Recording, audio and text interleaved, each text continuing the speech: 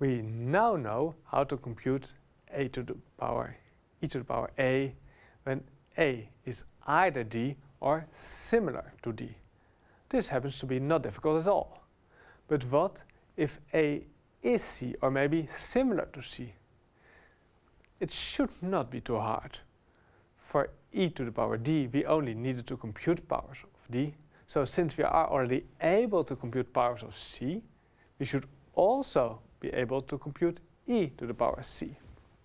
So, are we able to do this? Let us look in this video.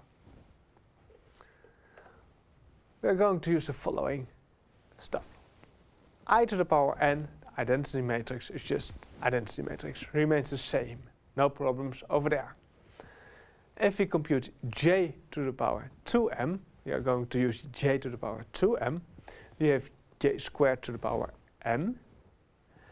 And since j squared equals minus I, j squared to the power m yields minus 1 to the power m times I to the power m, but that's just I as we saw already over here.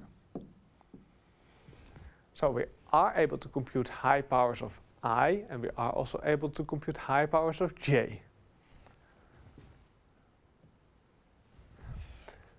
So what are we going to do next? We express a C matrix as a linear combination of I and j.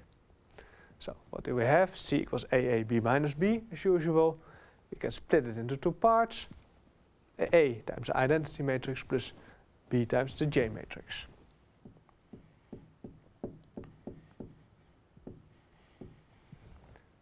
So, and now we have split a C matrix into those two parts. We are going to compute e to the power c. We write c equals a times I plus b times j. We split it into e to the power a times I plus times e to the power b times j. And we know how to compute the first part. Because I is the diagonal matrix, so we have over here e to the power a diagonal matrix. And we already know how to compute e to the power diagonal matrix. That just yields e to the power a, 0, 0, e to the power a. The second term is a bit different, so let us use our definition. Sum n from 0 to infinity b times j to the power n over 2n factorial. That does not look that nice. However, we can do a trick. We can split this second sum in even terms and odd terms. Which looks horrible at first. Here we have the even terms and here we have the odd terms.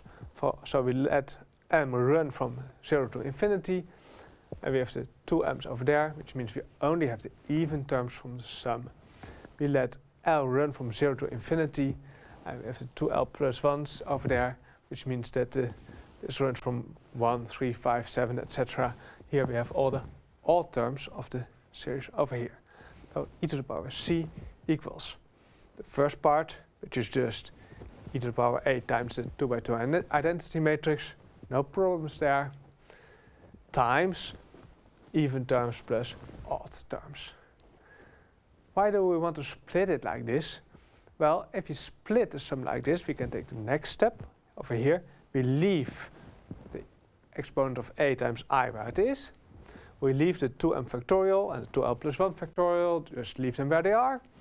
We split the b j times 2 to the power m, and the same over here. We split them in b to the power 2m times j to the power 2m. And here we get a j to the power 2l plus 1. But j to the power 2l plus 1 equals j to the power 2l times j, so an additional factor of j. And then we recognize something. We have j to the power 2m, j to the power 2l, and we know how to handle these powers. Because j to the power 2m, or 2l, equals minus 1 to the power m times I. So then we are in the next step. So we get a minus 1 to the power m times identity matrix times another identity matrix still yields identity matrix. And over here, the j to the power 2l yields minus 1 to the power l.